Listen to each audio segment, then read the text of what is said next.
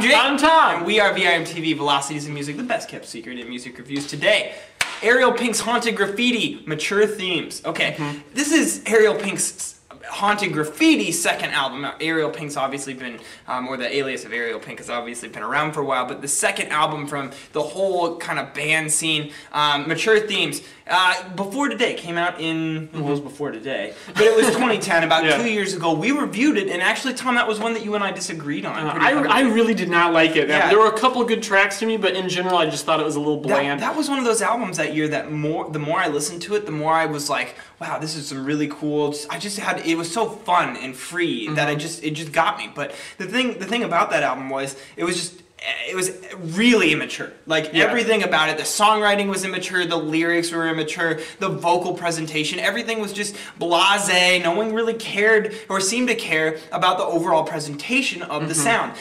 Whereas I think that matured, will you, or follow me on this one here, on Mature Themes. It's a more mature album. In fact, the title track, Mature Themes, is actually, I think, one of the best songs I've heard in a long time. It is one of the most cohesive tracks that we've ever heard out of this band, and for sure, just one of the most solid tracks this year. Now, I really think that the main maturities came down to the songwriting. Yeah. Oh, absolutely. That's what it's all about. I mean, you can tell here that Ariel Pink really went with his gut instinct on these tracks. And he didn't stray too far from that until it got to like the production stage, and you can tell that he put a lot of thought into it. And that's what I think is really cool is from a songwriting standpoint to just roll with it, to just go with whatever comes to you.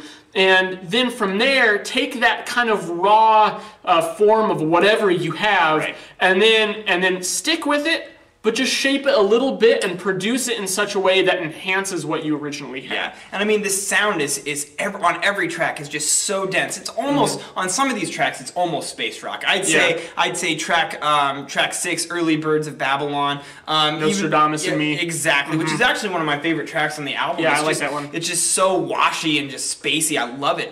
It's just created a really good mood. Now, but I think that just the crazy distorted guitar that you hear, this totally lo-fi production, and then you also have the driving bass lines, and then all the crazy sounds that they incorporate. It's really dense, and there's always something going on in the parts, the actual instrumentation, the parts that were written. I mean, they have focus to them. They all have like a purpose. They all have purpose. I totally agree. Nothing in there is just completely out of hand. Yeah, for sure. Just completely out there. I mean, like the songwriting is kind of out there, and then he just works with it, but it never gets too far in comparison with how he set up the songs to be. Now, did you start off liking this album? No, I didn't. Yeah, me either. I actually hated it at first. I was like, man, here's going to be another Ariel Pink album that I don't like, that everyone else likes. Tom was dreading reviewing this. I was like, we have to do it. We have to do it. But as I kept listening to it, I got to know the tracks a little more.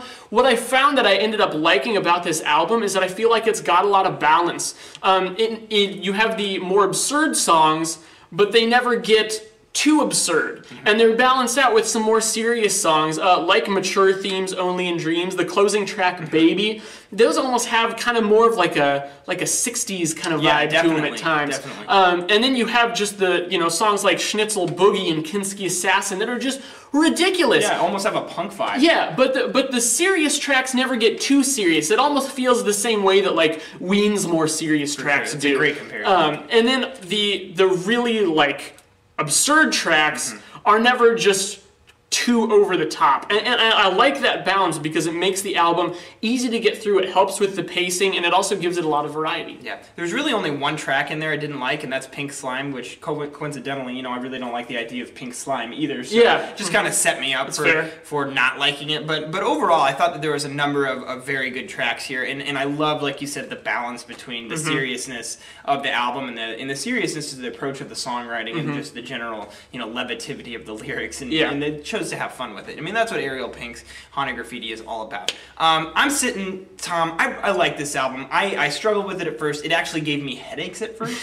I would try to work while listening to it, and then it just didn't work. But I found that the more I paid attention and tried to break apart all the little things going on in the sound, I really got into it, and I found that the album was just super engaging. And the more I dug at it, the more I liked it. So I'm thinking I'm going like 83 on this one.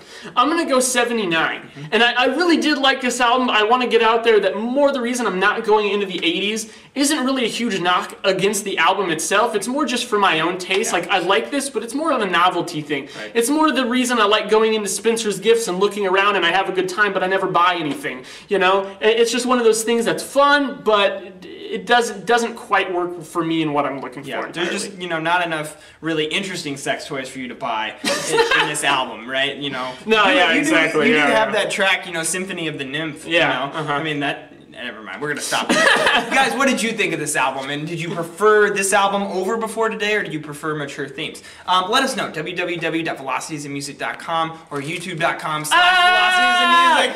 It fell. We're gonna have to fix that, or else I'm gonna be like burnt. We're gonna get a tan now. Do you have any lotion? Do you have any lotion? I'd like a tan. You're just talking about sex toys. We're not talking about lotion now. Studio's falling apart. We gotta end this. All right, guys, leave us a comment. Follow us on YouTube and Twitter. I'm Jake. I'm Tom. We are VIMTV, moving music critique forward.